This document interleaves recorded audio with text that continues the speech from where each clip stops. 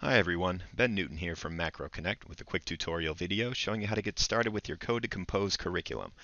So in this video, we're going to cover some basics, starting with the number one most important thing, downloading and installing the Sonic Pi application.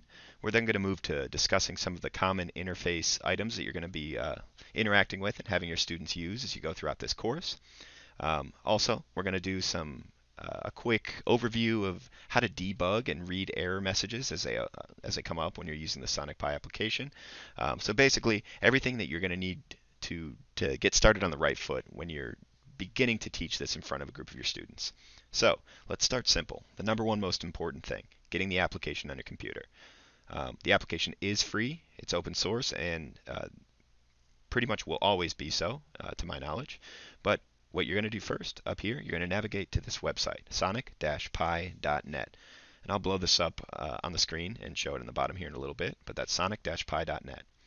When you get to this website, these big pink buttons make it easy for you to pick which downloader that you're going to use based on your operating system. So I'm using Windows, so if I were downloading a new instance of the application, I would just click this.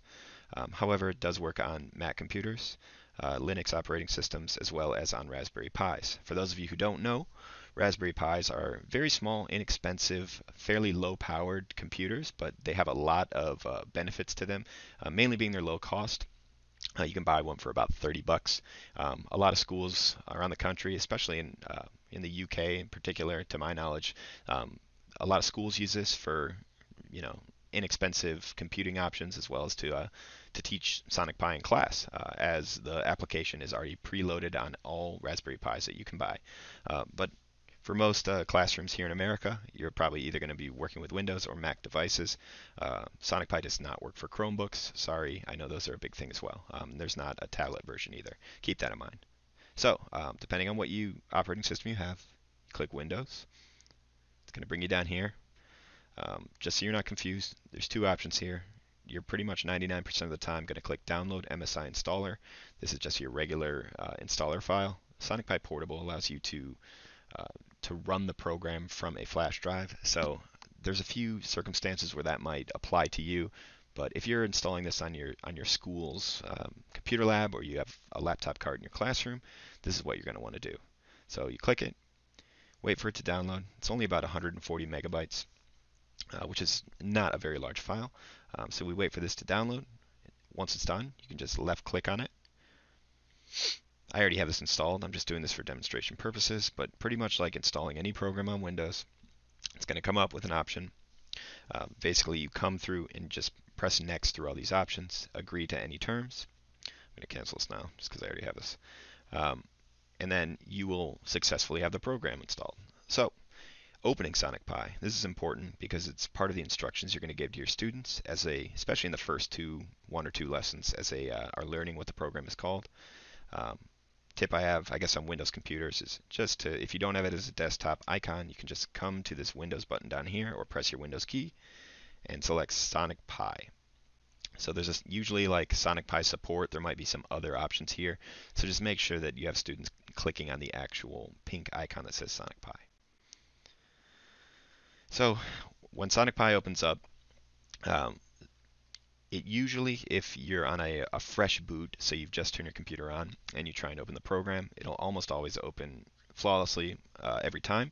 However, if you're in a computer lab, students are signing in and out of their accounts, or turning off computers, turning them on, that sort of thing. You can occasionally get issues where the application sort of hangs right here at this image, and Sonic Pi just shows up on the screen and the program never quite opens. So just be aware of this. There are some workarounds to note.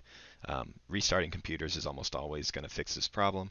Sometimes having students just log off of their account, depending on how your school is set up, can fix this as well. But if you have students complaining that they can't access the program, just have them restart their computer and it should work fine. So next up, we have the interface. So as you can see here, we're looking at the Sonic Pi interface. There's a couple more than a couple buttons here, but I'm, for purposes of this course, just going to go over the very most basic elements that you're going to need for your first day of instruction here. So this area in the middle is called the code editor. Works just like your favorite word processing software, so think Microsoft Word, Google Docs. You can type in it, you can backspace your type. You can enter new lines. See these lines on the side are going up, 1 through 10 here. Backspace to get rid of them. You can also copy and paste. So I am able to, regardless of what I type here, I can copy this either by hitting copy after I right click or using the hotkeys Control C. Then I can paste it either with a right click paste, or as you can see here, it says Alt, but I use Control. You can Control V. This is useful and will become more useful as you start learning a little bit about the functionality of composing music in here.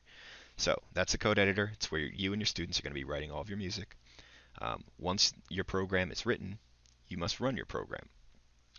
By pressing run, you are sending instructions through Sonic Pi to your computer to execute whatever commands you have written in here.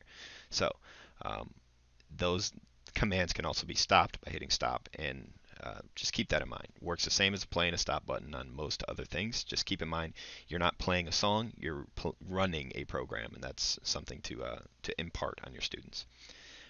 Recording, that's essentially for recording a WAV file of your composition, and you'll get to that. It's not important for right now.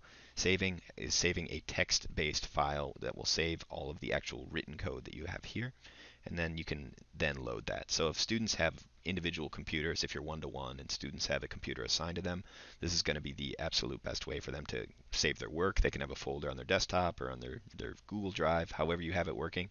This is the best way to do it. There's a couple different ways, but that's what I recommend. So again, we'll get into some commands here in a second. Just know that this plus button allows you to make the text bigger, minus makes it smaller. The rest of this stuff I wouldn't worry about right now. It'll become more apparent. The only other area I want to point out is here at the bottom. These are buffers. So you'll notice there's a lot of different code written in here already from what I've been working on. However, a buffer works just like a tab does in your favorite internet browser. So I'm on buffer 0. However, if I have a project I've been working on in this buffer here, and I want to work on something else, or just have a separate area where I can work out a new idea, simply come over to another buffer.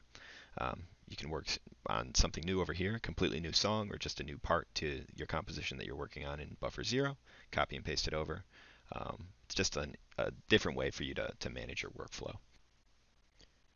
So our last thing in this video is I'm going to show you something that's very important. Now I know this may look foreign to you as we haven't actually done any work with code in Sonic Pi yet, but this error message at the bottom that you're seeing here where it says syntax error, this is something very important to understand as you're teaching this, especially in front of a group of students. So a couple things with a syntax error or any error down here is that despite all of the different bits of information that you're seeing here, there is some few most important things. So first and foremost, these buffers that we talked about being like tabs in your internet browser, this will always tell you what buffer the error is occurring in. So this particular bit of code that I'm working on here in buffer 4, and then it tells you what line there is an error that needs to be debugged in. So line 10, you can even see there is a pink arrow pointing towards the issue here. Here, the actual message says no dot digit floating literal anymore. Put 0 before dot. So that is just a very roundabout way for those of you that don't know anything about this yet. Basically, there just needed to be a space here. So now if you try and run your program again, it'll run through until it encounters another error. So here, as before we had syntax, now we have a runtime error. So the difference between those is negligible for purposes of teaching this. However, it again tells you this is happening on line 17. Now, it even gives me an option here as to how to fix it. So it says undefined method play. Now, it's not necessarily recognizing that I made this a capital P. Instead, it just actually comes down here and gives me a suggestion as to what to fix. So it's on your students to learn the proper way to enter commands. So all that would mean is that we put a capital P there instead of a lowercase p. So we can run it again.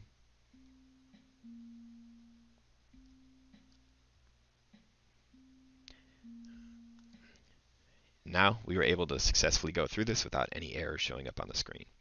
So that does it for the Sonic Pi interface, getting it downloaded on your computer, and also looking at a few of the hotkeys and debugging options here in the program. Hope this was helpful. In our next video, we're going to be covering some of the basic commands that you'll be seeing in the first week of the Sonic Pi course. So hope to see you then. Thanks.